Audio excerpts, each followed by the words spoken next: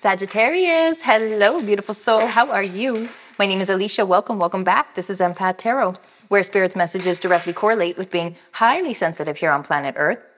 Now, in this reading, we will be pulling some messages that will help uncover any abundance blocks you might be experiencing at this time, money or love related. If there is a certain amount of money you would like to manifest into your beautiful life or that special somebody, go ahead, hit that like button and subscribe. If you're interested in receiving a personal reading with myself and Spirit, all of the details will be down in the description box below. Along with my husband, if you haven't yet, check him out. He's over at 7D Tarot. And be sure to stick around until the end of this reading. We will be pulling a final message from the universe. Okay, so this is a time in your life where things are manifesting themselves into the physical form. And that means that really the only thing you have to do at this time is have a good time and enjoy what shows up for you. If things are showing up that you are not enjoying, it means that there's a pivot happening, basically. There is an intention behind that contrast. So it's not about fixating on contrast. It is about recognizing that change is necessary. Now, we sometimes get really caught up in this feeling of change, and we tend to feel fear in uncertain times, or when things are changing, we feel fear because then we don't know what's happening. And we just want you to know it's about whenever you feel constriction or density, if you will, hard to breathe, feeling emotional, feeling almost like you're bound. It's generally because we are uncomfortable, we tend to overthink the process, okay? We tend to overthink. And when we are thinking, what happens is we keep ourselves stagnant, and then we feel stuck, and then we feel bound. The thing is that if we are bound by anything, then we have sort of energetic connections with other things too. So we feel bound to other things too. So that can kind of be the representation. If you ever feel like you can't stop doing something, like it's just impossible, it means that there is a addiction or an energy that is you're feeling like you can't let it go. There's a need for you to, in general, just let go. And this is your affirmation for the day. Beautiful soul, I play with the world. I play with the world. I play with the world. You play in this energy. So when we're taking an energy and fixated on it, how can I fix it? How can I make this better? What's it going to be? What's the outcome? We're not playing at all. We are constricting. We are resisting. We are regurgitating. We are in this energy where we just keep circling the energy, right? We just keep ourselves in this yucky energy when we want to move forward. And so that will always be from overthinking whatever shows up. So whatever new opportunities show up, overthinking them and maybe placing too much energy in too many different honeypots with that Two of Pentacles. Sometimes this happens when new energy shows up.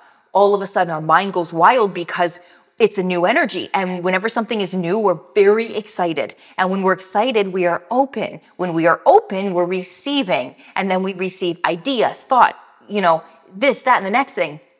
And it can be a little bit confusing at times. It can be a little bit unfocused at times. And so that's where we, again, would just want to remind you that you want to always have an intention, and you want to have your thoughts, your actions align with your intention. And you want to feel inspired of the version of yourself that you show up as in each moment of your life. You want to be inspired by who you show up as at your work. You want to be inspired by the person you show up as for your family. You want to be inspired by the person you show up as when you are, when your wisdom and your mentorship is required, maybe by a family member who is suffering or somebody in your life that comes to you for advice. You want to feel inspired by that version you show up as. And what that really means is just taking that lead, beautiful soul, in the moments of life, in every moment of life, of course, but specifically pertaining to the moments that we share with just ourselves.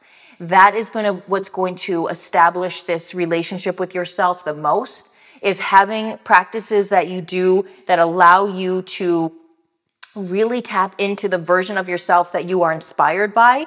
Not sleeping in because no one's watching and you can, right? Making the bed because it's energetically the feeling of organization. It's energetically the feeling of a task completed, right? And so when you live your life from this manner, and not neglect things, keep your house clean, keep things organized, have food ready. Don't eat out every day because it's easy and convenient. Do the thing that is more satisfying. It might take more, organization practice, but the thing that's more satisfying, right? Because what that will do is it will leak over into other areas of your life. So we feel like you may feel bound to a job or to a person, but we definitely have the devil card here, which again is that feeling of not feeling free, right? You're stuck basically. And there's that Two of Wands of wanting to move forward, but you're feeling stuck. So you're in this indecision kind of. And the Elephant spirit is here paired with this. So learning from the past. So perhaps you've been here before. Perhaps energetically, this feels familiar for you, right? And when that's the case, we are able to kind of look at it from a different perspective, like, oh, I've done this before. And I too overcame it and ended up here. So if I can overcome that, I can overcome this. As we get older, we have more tendency to become more attached to things because we become less active. We become less action-oriented. We become more, we sit more. We have a tendency to just sit more. And as we age in our avatars, the wisdom of our soul is still young, right? And so we always, again, want to remember to stay active. Action always releases resistance. So even if the action you're taking is getting a glass of water or doing some, quick movement snack, maybe getting a 5-minute yoga practice that you engrave in. So throughout the day, you can do a quick 5-minute yoga stretch or just a quick stretch. But anything that keeps us remembering to stay active and stay busy, it will allow us to detach from the energy of, the connection of attachment. And it feels like right now there's an attachment. There's an attachment and your ego is feeding it, right? So I can't possibly do this. I could never change my job. What would they do without me? What would this person do without me? I could never do this. Well, beautiful soul, that is a decision that is yours, but are you happy, right? Everything is about recognizing what you might be attached to and what might be limiting you from the version of yourself that you're inspired by. And that's always how you want to live your life, is who am I inspired by? Who is that person? Who is the person that I wish I had growing up, right? And just even that emphasis on that will sometimes kick things into gear. But either way, always remember that the power to create your life is your own. You have the ability to make your dreams real. And all it really requires of you now is to remember that you get to play, you get to create, you get to decide what happens. Sometimes we don't feel like that when we feel bound to things, right? Again, so, how we do anything is how we do everything. So sometimes when we're bound to, or we practice a certain schedule, or routine every day, and we're like, nope, this is it. This is what I'm doing. I'm not changing it. But yet it doesn't feel satisfying, which is something we've continuously done forever. Maybe it might be a time to switch that up, right? Because change always promotes growth. And if we're not used to being very active or for instance, like if you wake up and you're kind of in a low vibe, a little negative, you're like, oh, what's the point? Or maybe just feeling like you're all up in your thoughts. Like you wake up and your thoughts do not stop, because they don't, but you're just, it's to the point now where it's almost, it's taking from you. Then we would recommend waking up and having a practice that you fall into your body more, right? So that would be exercise, waking up and exercising, going for that run, getting a home workout going, something that excites you. Remember, everything is energy. So it doesn't matter what you do. It matters how you feel while you're doing it. So I know for me, I like to gravitate sometimes I like to work out with myself, or sometimes I like to work out by following a workout program, right? I really like P90X. I love Tony Horton. I love his energy. I think he's just amazing. And I like being in that energy. So that's why sometimes I work out with P90X. I don't really care how hard the workout is, because my avatar can do anything, as can your avatar. It just really matters about who do you want to spend your time with, and what do you want to spend your time around, right? And if energetically, sometimes I don't have it. I don't have it for just being around me. You know what I mean? I'm like, I need another energy here. I need an energy boost. And that's when I'll choose a workout that may give me that, right? So everything, remember, is always about energy, and always about the energy that you desire to feel.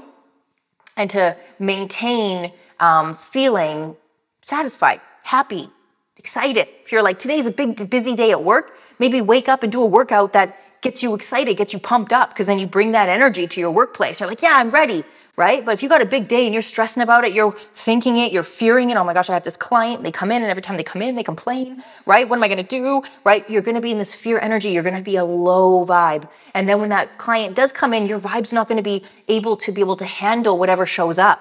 Right? So you always want to gauge what do I got going on with my day? What's the intention for the day? Maybe it's a chill day. Maybe like, you know what? It's a chill day today. I'm going to have a little bit of a chill vibe myself, right? No need for me to, whatever it may be. But always decipher your life and the decisions you make from an energy and how the person you feel inspired by and the energy that you want to bring to the table.